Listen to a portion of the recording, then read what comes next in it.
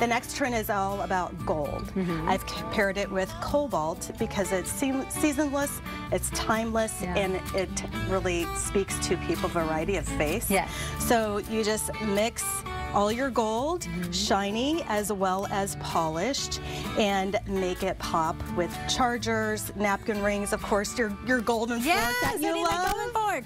Is this new to see gold and silverware like this? Not really. No. It's been around, but you see it more. Okay. You see it more. Tell me about this. Oh, plaid is one of the hottest things you're seeing in tabletop as well as home decor.